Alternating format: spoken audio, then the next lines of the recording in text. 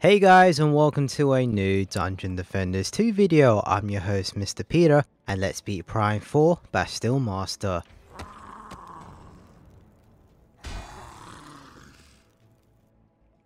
That right there is the Bastille Master, a very scary boss to fight against. If you played enough Onslaught, you'll know how threatening she is.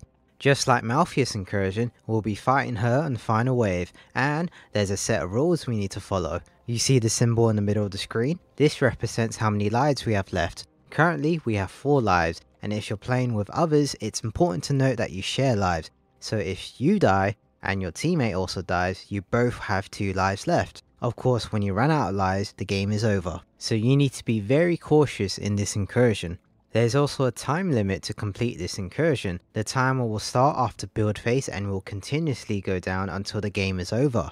Lucky for us, the time that they give us is very generous.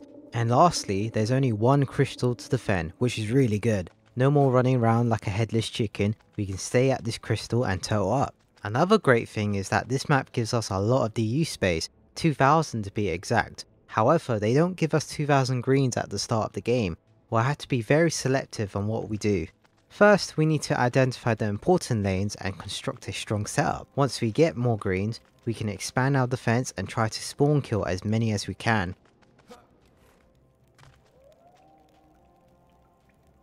Looking at the lanes, we have a ton of melee units and a handful of chaos units. We'll be using our anti-chaos and anti-melee flamethrower as always, boost aura to buff our stuff, LSA for the bosses, Proton for the slow, and the reflect beam for the extra damage. First thing we need to do is to cover the crystal with the reflect beams. This is going to stop any projectiles hitting the crystal, mainly for the hex throwers. A single spear can end the game and the lanes are quite close to the crystal for them to throw a cheeky spear. Now we have 3 important lanes to defend. Starting on this lane, we'll double stack flamethrowers and double stack reflect beams. Both defenses are great at wave clearing, it makes sense to have more of them. What we need to do is overstack all of these lanes because there's a lot of enemies coming through each lane and our simple setup won't be able to hold them back.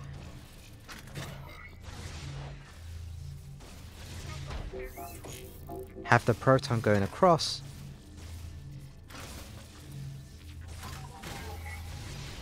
place the boost aura in the middle, and the LSA right behind it. This is going to be our setup for all 3 lanes.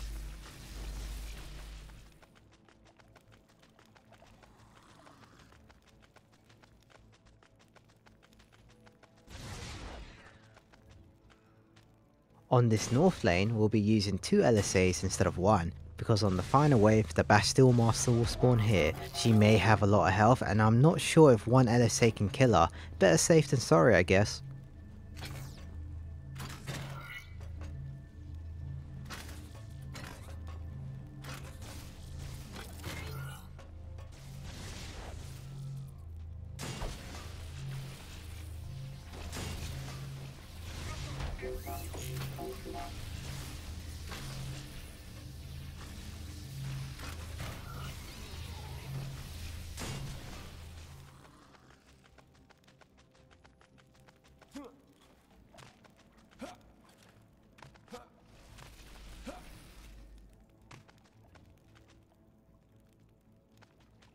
You want to put your defense right here because it's kind of a choke point, kind of, but the main reason is because having the defense at the staircase is too close to the crystal.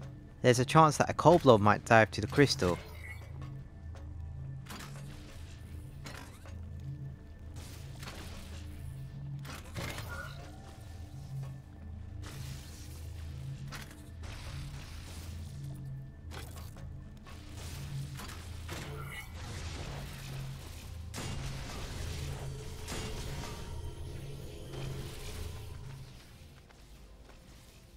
Sorry, I'm looking at the greens and doing the maths.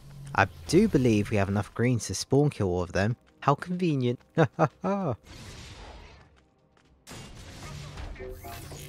We'll do our standard setup, which costs 180 DU.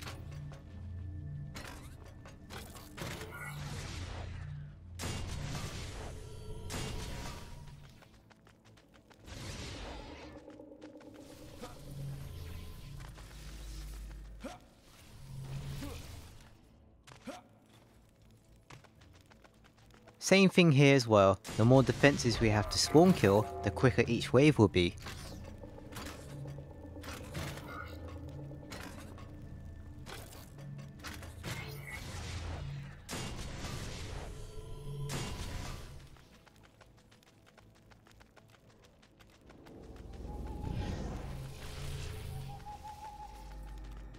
Lastly, we need sky guards for the flyers. We'll be using our petrify sky guard towers, so one has poison and one has earth. We'll put it near the crystal so no kobolds can sneakily dive to the crystal.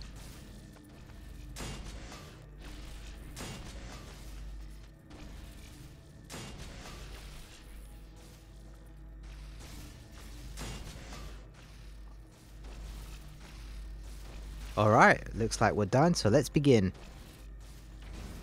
So it begins. You only have 1,300 seconds. So 60 seconds is 1 minute, 600 seconds is 10 minutes, 1,200 seconds is 20 minutes, 100 seconds is 1 minute and 40 seconds. Altogether, that's 21 minutes and 40 seconds. Wow, that's a really long time to complete this incursion. Like I said earlier, a very generous amount of time.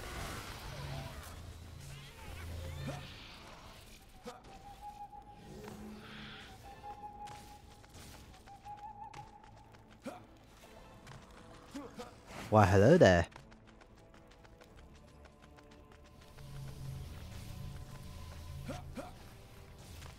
Why not? Just to show you guys, when you die in combat phase, they take away a life. Now we have 3 lives left. Again, be very cautious when moving around or when attacking enemies. I do recommend to stay away from a lane and try to attack from range if possible. However, there are assassins in this incursion and they do deal a lot of damage in this prime, so keep an eye out for them. Once you see that purple mist, run to your defense. So even on build phase, the time will still go down. However, like I said earlier, the time they give us is very generous, so try not to worry about that. Fun fact, during any build phase, if you accidentally fall off the map, they won't count it as a death. Only in combat phase they will take away a life. That's nice. We still have a lot of DU space, so feel free to add more stuff.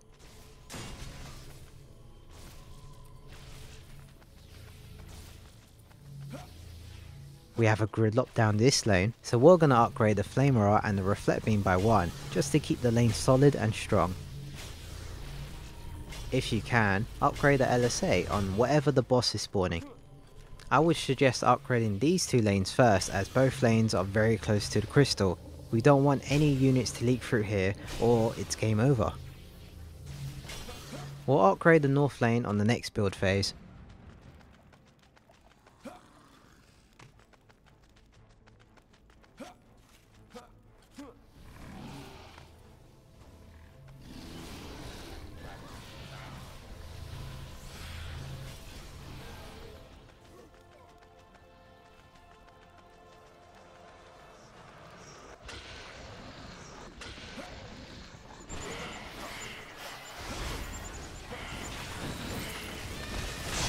That right there, I was very lucky to survive that.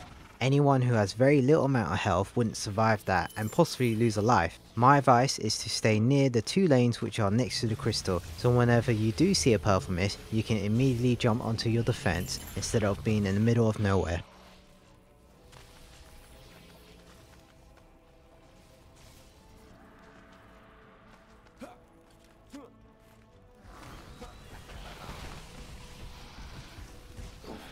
This lane is a standard 180 setup with no upgrades, and it dished out a lot of damage.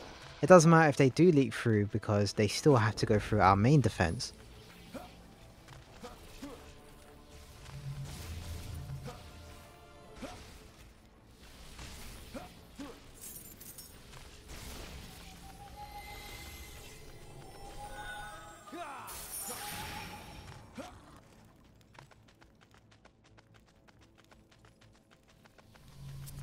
Just keeping this lane solid, but I'm also going to upgrade the LSA because on the last wave, the Bastille Master will spawn here. I know it's early to do it, however I have the greens to do it and all the lanes are performing well.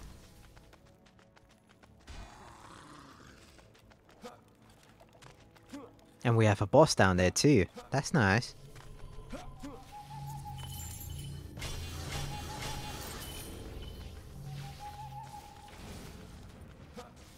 By the way, you don't have to watch and wait, you can DPS the lanes to speed things up, but I suggest to be patient, you have a lot of time.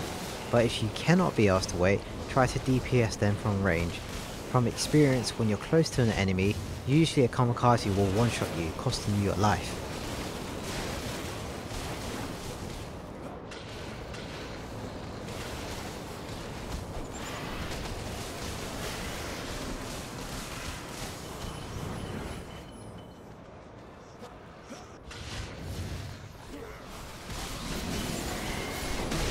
That's just me being reckless, but you can see when you're too close to a horde, all it takes is a few hits to kill you. Being a melee hero in this incursion is very dangerous, you don't want to risk losing a life. The barbarian is an exception, however I've seen a fully built barb get one-shotted by a suicide kamikaze. It can happen even to the best of players, just be careful. For this scenario, it's unfortunate that Assassin came at the wrong time. If it helped, you can use the shard taser suit or run Sparkle Party on your pet. Both really help against assassins. If you're having difficulties against assassins, I definitely recommend having them on.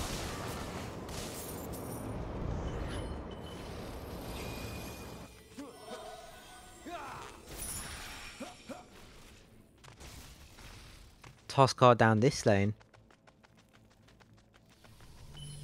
Once you upgrade them important lanes first, you can freely upgrade whatever you want.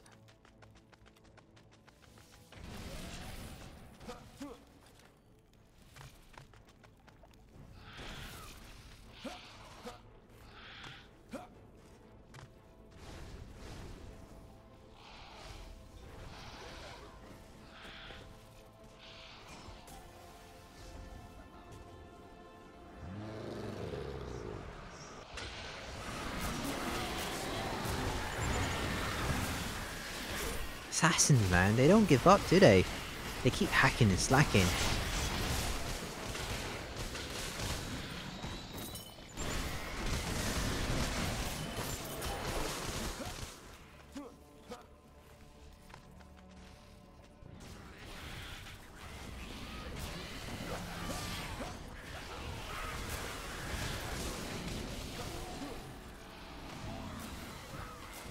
We are at the end of the 4th wave and we have just under 900 seconds on the timer. That's 15 minutes I believe. It's quite hard to lose this incursion from running out of time. Actually thinking about it, we are spawn killing them, that's probably the main reason why we have a lot of time left over. Then again, 15 minutes is a long time.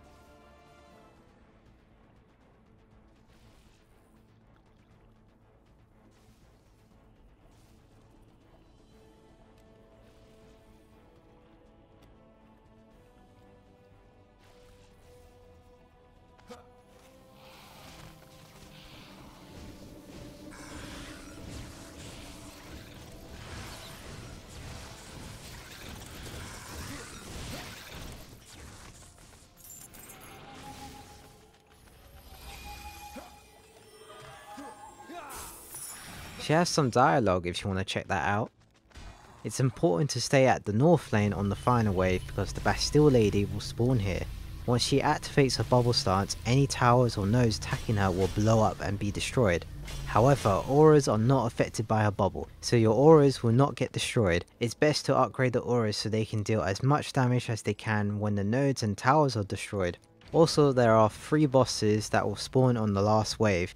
This does put a lot of stress on the solo player, however we have upgraded every lane and we've seen them die to a 108 setup without any upgrades.